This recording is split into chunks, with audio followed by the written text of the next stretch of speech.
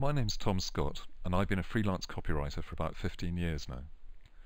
In this presentation I'm going to be talking about the various sorts of things that copywriters do, and the sort of things that you might be doing if you choose to follow the business writing option that I teach later on in the course. As you go through the presentation, you'll notice that there are links out to various websites where you can find out more about the things I'm talking about. If you feel like a break from my voice, you're welcome to follow these. You can get back to the main presentation just by closing the window that they open in. Or you could always go back and follow these links later on, if you prefer.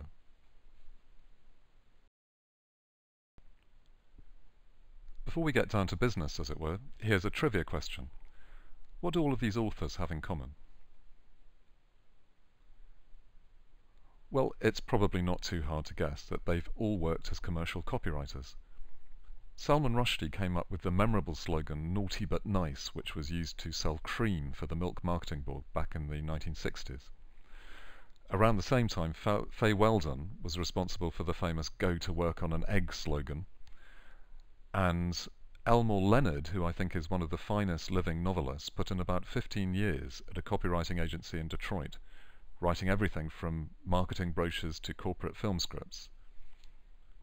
Will Self, astonishingly, spent a couple of years working for a corporate publisher, and among other things he did for them was to produce the Safeway's in-house staff newsletter.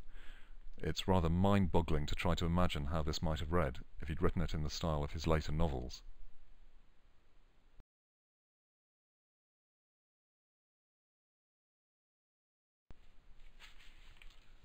More towards the sublime end of business writing is this poem by W.H. Auden, which was written for a Royal Mail publicity film in the 1930s.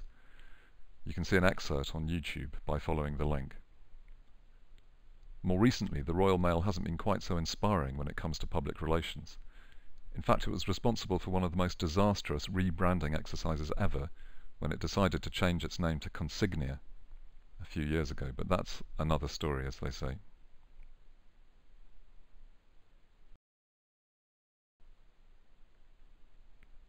The phrase business writing probably conjures up images of grey men in grey suits churning out grey, turgid prose about sales figures and profit drivers and so on. And that's of course why we've sexed it up by calling it writing creatively for business. Maybe we should have called it how to sell your soul to the devil and have fun doing it, or turning words into major cash. But actually I don't think that writing for business has to mean selling your soul to the devil. And I'm sorry to say that a career as a business writer is not necessarily a surefire way to riches. But it's probably true to say that it's easier to make money out of this kind of writing than it is out of most other kinds. When I say easy, I don't want to give you the idea that it's money for old rope. It's often hard work. In fact, pretty much any kind of writing is going to be hard work if you're doing it properly. I'd also be lying if I told you that every job you do is going to get your creative juices gushing, any more than every piece of journalism, or indeed fiction, is going to be a mind-boggling example of out-on-the-edge creativity. But it certainly can be fun and creatively challenging. So one of the things I'll be doing in my unit is showing you some ways you might not have thought about to make money out of your skills as writers. And that's not unimportant, especially when an awful lot of authors earn incredibly little from their work.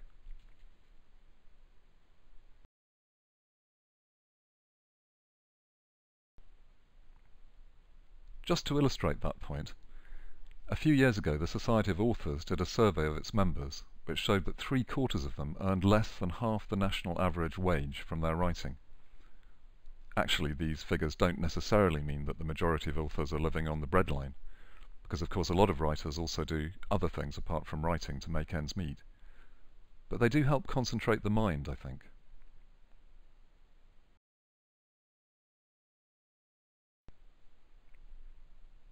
This is a very rough guide to what you might expect to earn as an established freelance copywriter. As these figures suggest, the range is quite wide and depends very much on the sort of work you're doing and who you're doing it for. It also depends where you're working. London rates tend to be quite a lot higher than the kind of rates you can expect to charge working for companies based in Cornwall, for instance. But if we put these figures next to the stats from the Society of Authors we saw a minute ago, I guess it's fair to say that a busy freelance copywriter should take about 6 to 12 weeks to earn what an average author earns in about a year. One thing I'd stress is that a lot of the principles of business writing are no different from those of other kinds of writing, and a lot of the techniques that you'll be practicing with Helen and Derek are also things that we'll be using in my unit. I'm talking about things like identifying and connecting with an audience, establishing tone of voice, telling human stories in a fresh and engaging way.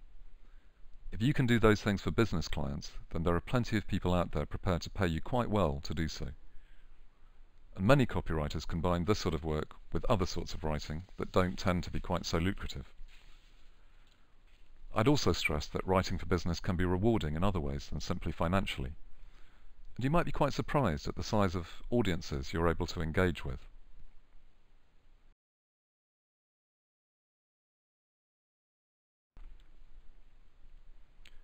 One of the first press releases I ever wrote was for Thomas Cook, the travel company. At the time I was working as a TV researcher for an independent producer, and one of the things they were making was something called a video news release to celebrate Thomas Cook's 150th anniversary.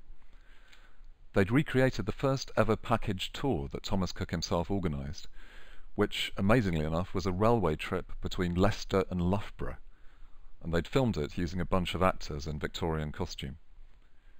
I'd helped to set the whole thing up, and they gave me the job of writing a press release to send out along with the video package to the TV stations around the world that they sent it to. I'd done a bit of journalism before, but I'd never actually written a press release, and to be honest, I was pretty stumped by the challenge of turning this thing into anything resembling a genuine news story with international appeal. But after racking my brains for a bit, I plumped on what no doubt seems pretty obvious to you, which is to focus on how this radical new idea of package travel ended up changing the world.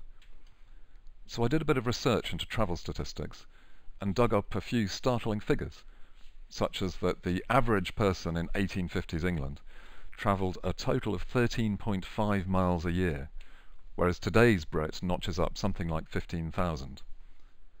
Anyway, I wrapped up all of this into a story under the headline, "A Short Trip That Changed the World," and was amazed when the monitoring statistics for the video news release came back.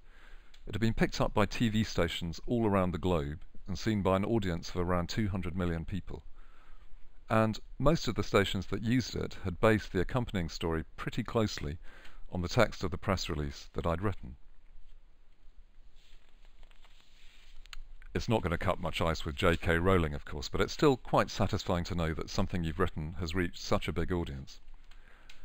Anyway, I suppose it was what got me started thinking about actually making a living as a business and publicity writer. Ironically enough, I don't think anything I've written since then has achieved such a big reach.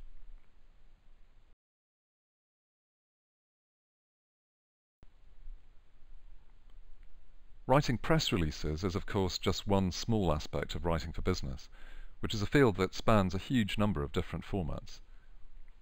The simplest way of categorizing these is to divide them into long copy and short copy forms. You can see a few examples of each here. By the way, the shortest form of all is naming, coming up with names for new brands and products. Can also be one of the best paid, particularly if you're working for one of the big agencies that specializes in this sort of work. Some writers will specialize very much in one kind of writing, others, like me, are more jacks of all trades. In any one week, I might find myself writing anything from a print ad for a bank to an interactive training DVD for a not-for-profit agency. Sometimes I'm asked simply to supply a few words of copy for a visually led concept created by a designer. Sometimes I have to come up with the whole concept and copy for a brochure or a website, or even the entire contents of a magazine. Personally, I find this kind of variety quite refreshing.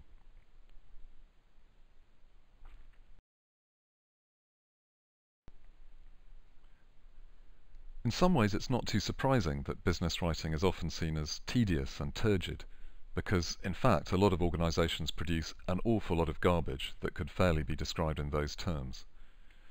Actually, this is all to the good if you know how to do it better. A lot of companies and government agencies seem to communicate in a kind of bizarre dialect of English, which they use to say very little at great length. One reason for this is that the stuff they churn out isn't actually written by people who have any training as writers at all, but by specialists who've been working in a particular area all their working lives, and they tend to forget that ordinary people don't know the first thing about whatever it is they're trying to communicate. I came across some fantastic examples of this a couple of years ago when I was working on a project for the Department of Trade and Industry, the DTI. They'd realised that many businesses find it incredibly hard to understand the maze of government regulations that they have to negotiate, and they wanted writers to try and translate some of these official regulations into language that people might actually be able to follow. They deliberately went for agencies and freelancers from outside the civil service because they thought that we'd be better at writing for ordinary people, partly because we were starting out from a position of no specialist knowledge. Anyway, this was one of the toughest writing jobs I've ever taken on. It was also one of the best paid, and rightly so, I think, given the kind of stuff we had to wade through and try to make sense of.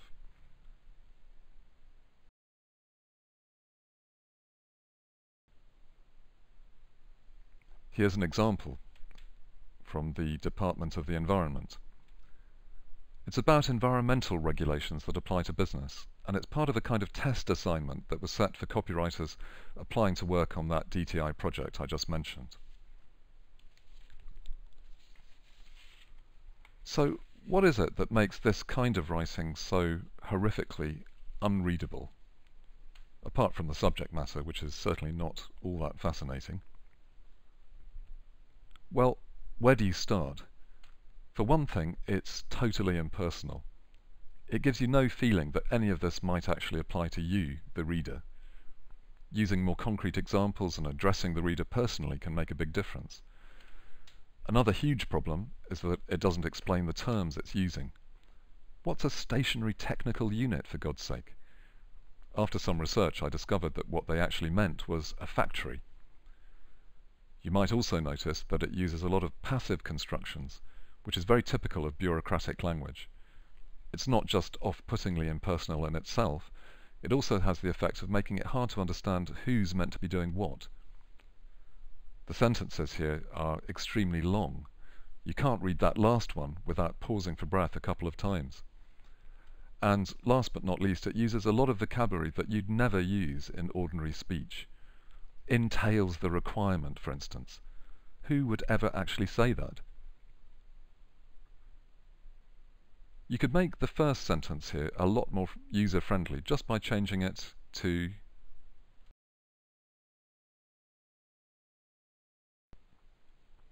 this one.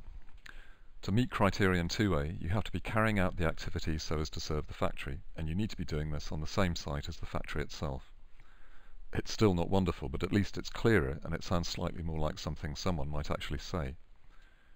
And, by the way, one very good way of telling if a piece of writing is any good is to read it aloud. If it sounds stilted and unnatural, then there's probably something seriously wrong. That was rather an extreme example, but a lot of companies and other organizations have begun to realize that this kind of writing is a real problem, and it's certainly not doing much for their customer relations. And that's creating quite a lot of work for people who can write simple, clear, plain English, even about quite complex topics. That's one of the things we'll be focusing on in my unit, but by no means the only one.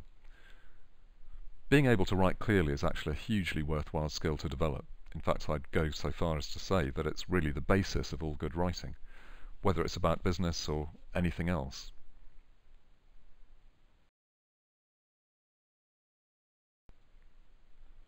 But maybe we should just pause here for a moment to try to define exactly what we mean by business writing.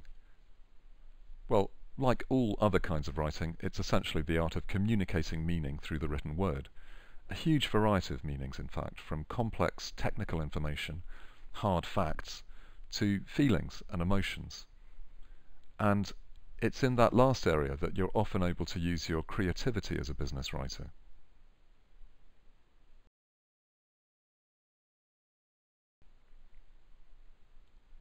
It may seem strange to talk about feelings in connection with business, but when you're talking about consumer behavior, emotions play just as big a part as economics, if not more so. I'm going to wax a little bit philosophical here, but not for very long. so don't worry.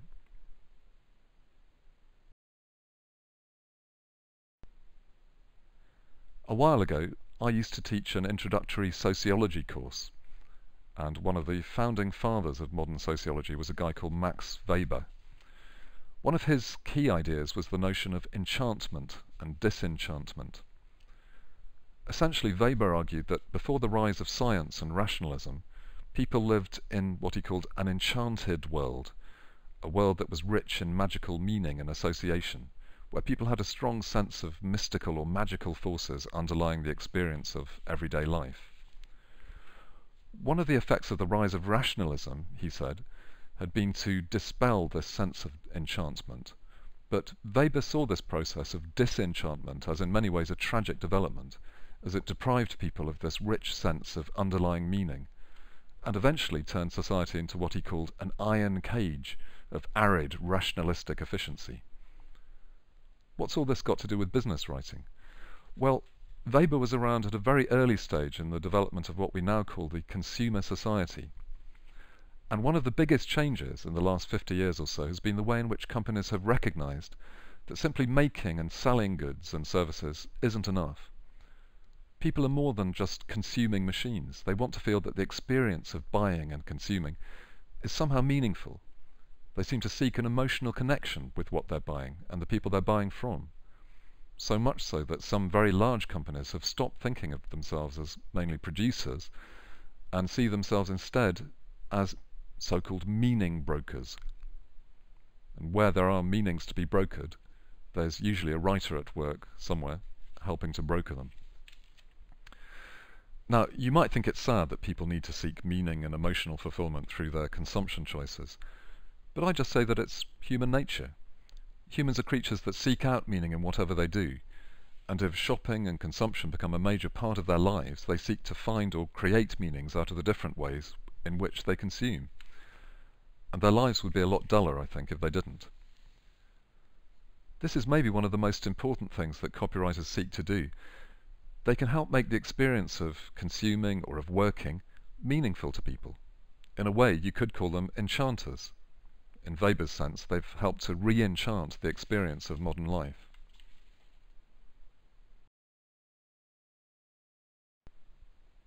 Here's a slightly scary fact. A couple of years ago, one of the big advertising agencies, Young and Rubicon, did a survey of people's attitudes to brands. They got responses from more than 45,000 people in 19 different countries, and among other things they claim to have found is that consumers actually find greater meaning in brands and the values they represent than they do in religion. Maybe Young and Rubicon were taking it a bit far to claim that brands are the new religion, but of course they're an agency that specializes in branding, and they certainly succeeded in generating huge amount of media coverage when they released their survey findings under that headline. So one of the things we'll be looking at is branding, which is essentially the ways in which companies and organizations associate particular meanings and identities with their products and services, and the ways that they communicate these meanings. Obviously, not all of this is done with words. Visual identity, packaging, sponsorship also play a huge part. But in many cases, words are right at the heart of the process, and I'm not just talking about advertising copy. All the words that organizations use to communicate to the outside world contribute to people's perceptions and feelings about that organization and what it does. In other words, they contribute to the brand identity. Everything from the phrases used by the people who answer the phone through to advertising, direct marketing mail shots, customer newsletters, press releases, even the kind of language used in their annual reports. Used skillfully, all these words help to give an organization a tone of voice. They help it to sound natural and warm and human, rather than like some hideous bureaucratic machine.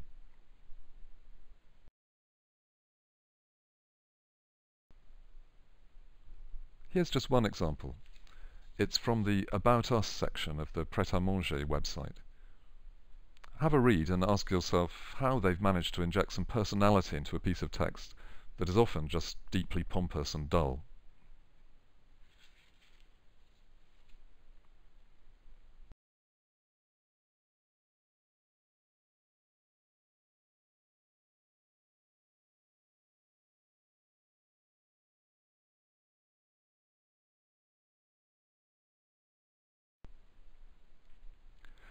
Now, if you're cynical, you might say that all of this is just a way of disguising the money-making machinery, getting people to buy more of your product or invest in your company's shares. And of course, on one level, you'd be absolutely right. If you want people to buy, then communicating a well-recognized positive brand image is hugely important. When you talk about branding, people tend to think of the global mega brands, Coca-Cola, McDonald's, Nike, and so on. And those have come to be associated with globalization in the worst possible sense. But, of course, branding also underpins the success of very different kinds of operation. Companies like the Body Shop, for instance, or the Cooperative Bank. Both of those have projected very well-based images of ethical and social responsibility to build up large and loyal customer bases. So, branding doesn't just work for multinational companies doing unpleasant things in third world countries. Smaller companies use similar techniques to relate to their customers, and so do many charities and non-profit organizations. And we'll be looking at examples of the kind of communications used by all these types of organizations in my unit.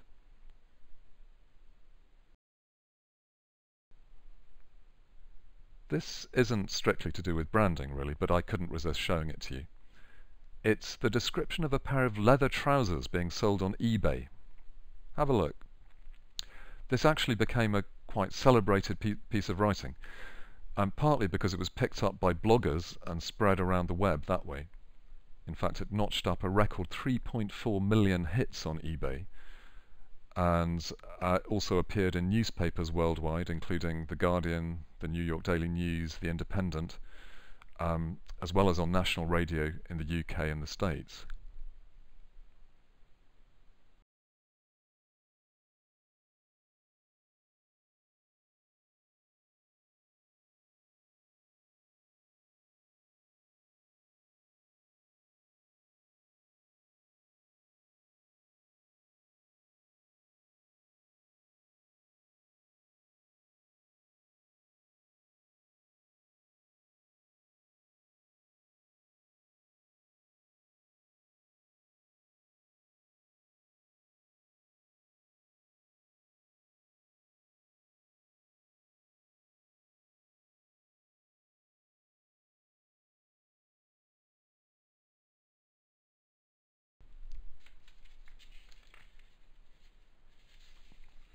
I read about it in The Guardian, which inexcusably really didn't name the writer.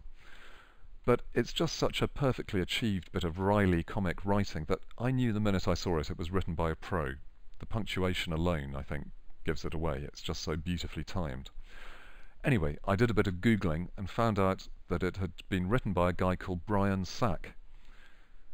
Brian Sack has his own blog, and you'll see a link to it at the bottom of the slide here. Also that Brian's blog had notched up 2 million hits just on the strength of this piece of writing alone. It's a wonderful example of sales writing elevated to a real art form, and also of how to use an unconventional publishing platform, like eBay in this case, to get known as a writer.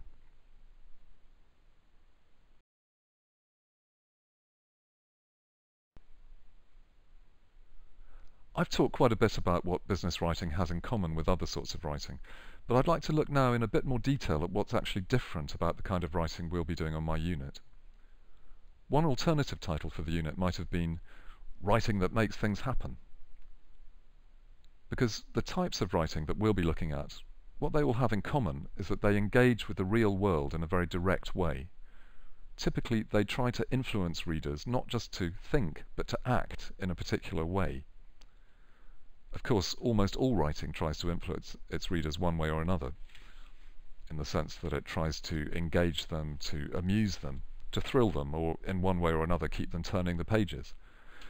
But I'm talking about writing that has rather more specific real-world objectives. Let's maybe take a look at these and what they might be. Well, business writing tries to influence or help people to act, for example, by communicating factual information in a way that doesn't give the reader a headache. This is sometimes called technical writing, but it's not necessarily writing about technology. We'll be looking at things like how to structure and write factual reports, for instance. Persuading people to fund a particular project or invest in a business. Knowing how to put together a convincing proposal is a really useful thing to know how to do, even if you don't end up doing it for a living. And actually it's quite possible to make a good living out of writing proposals for other people and organisations, if you're that way inclined. Persuading people to buy a particular product or support a particular cause. We won't be looking so much at the really big budget stuff that's done by major ad agencies for TV ads and poster campaigns, partly because there's a separate course at Falmouth that covers that kind of advertising. But we'll be looking more at the kind of copy that's written for brochures, for mail shots, for websites, for example. As we all know, the world is absolutely saturated with sales copy. So how do you write a mail shot that doesn't go straight into the bin? Or a web page that stays on screen for more than 5 seconds?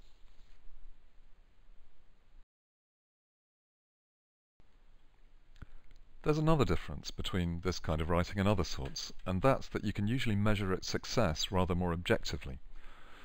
If a company or a big public organisation is spending a lot of money on a rebranding exercise or a marketing campaign, then they'll want to know that it's money well spent. So they'll almost always follow up the campaign with some research to try to find out how effective it's been. How has the target audience responded? Have they gone out and spent more money on the product? Do they feel differently about the organisation thanks to its new brand identity? How many column inches have been generated by a PR campaign? These things are all measurable. And for the same kind of reason, a lot of planning and research is usually done before anything's actually written. Of course, it's always important for writers to understand the audience for whatever it is they're writing, but in business writing, this kind of understanding is maybe even more vital. And you have to do more than just understand the target audience or target market. As a writer, you have to get a handle on exactly what it is that your client does or wants to do. What are they offering? How do their products stand out from the crowd? What's special about them? What kind of image does the client want to project, and why? As this suggests, business writing is almost always done as a collaborative process, as part of a team of some kind. There's not really a lot of scope for the kind of writer who prefers to work entirely on their own in this field. You're constantly having to take account of the views of other people, whether these are researchers, designers, marketing managers, or simply the people who run the client organisation that you're working for, and who have their own ideas about what needs to be communicated and how this ought to be done. This can sometimes be quite frustrating, especially when an idea that you think is pure genius falls flat with a client, or when the client insists on including a whole load of information that you feel sure is simply going to bore people to death and do nothing to attract new customers. So I'm not saying that the client is always right, but you do have to listen to them, and it's often a process of negotiation.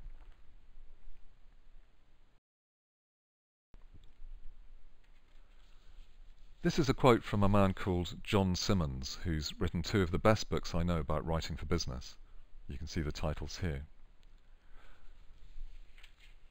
What John highlights is one of the most important developments, I think, in recent years, and that's that business communication is becoming much more two-way. It's no longer all about the organisation and what it wants to communicate to consumers, or to people who use it. It's also about what consumers or people who actually use the brand have to say themselves, and whether or how the organisation listens and responds to that. In fact, it's about the conversations that take place between organisations and the people who use them. And of course, the internet has played a huge part in this development. Here's one example of a company that's particularly good at engaging its customers in conversation, I think. When you've got a moment, click through to their website and think about the role that writing plays in doing this.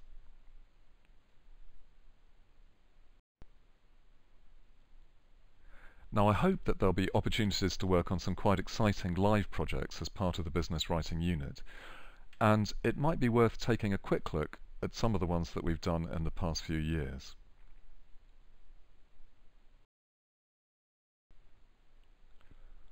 A couple of years ago, a group of students ran a big and quite complex communications project for the NSPCC. This involved working with illustrators, designers to produce a book of children's writing, and also all of the accompanying publicity materials to help publicize and sell it. This website was part of that project. We were lucky enough to persuade the actress Tandy Newton to write a foreword for the book, which certainly helped get it noticed, and at last count it had made over £20,000 for the NSPCC.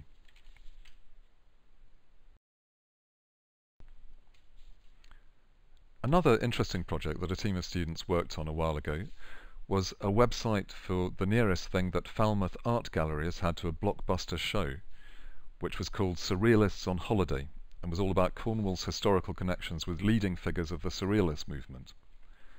This involved coordinating closely with the gallery, of course, and with some of the artists involved also, working with a team of TV production students to research and make some short films for the site, researching a complex area of art history and making this accessible to a very broad audience, and also some rather tricky picture research, which included negotiating free use of copyright images by artists like Henry Moore, Max Ernst, Lee Miller, some of the most famous artists of the Surrealist movement.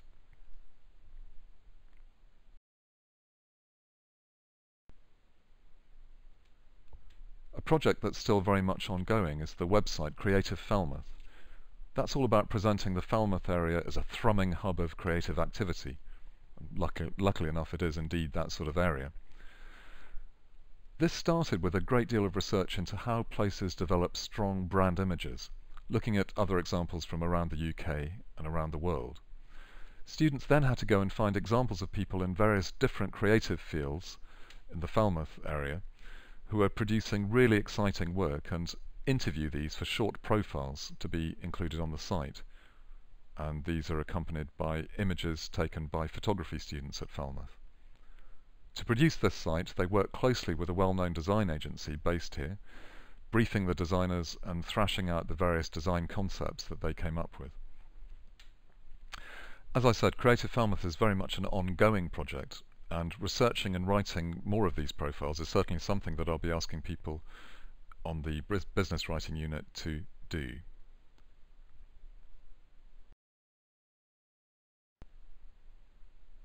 Those were all examples of team projects, but students on the business writing unit are also very much encouraged to work with organisations or companies on an individual basis. The kind of projects that they've developed this way have included everything from leaflets or website copy to fairly major bits of work. One student, for instance, started out by writing a bit of website copy for an organisation of Cornish horticultural producers, and ended up researching and writing their entire website, very large website, as well as doing all sorts of other copywriting for the organisation behind it, from press releases to banners and signage for the organisation's launch at Kew Gardens. Along with a case study on the project, this was something that she developed into her final MA, and it helped her get a job working for quite a well-known copywriting agency later on.